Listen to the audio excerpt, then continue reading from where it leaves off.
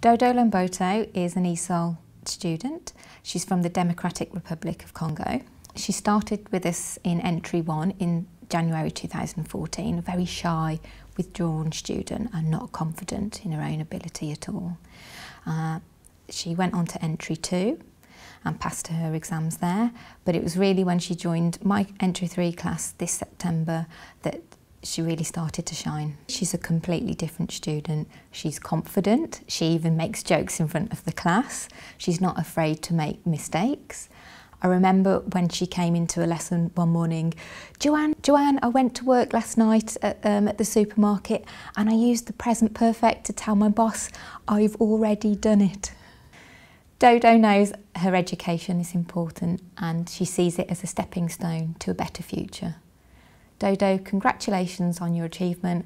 I'm proud to be your teacher and all the best for the future.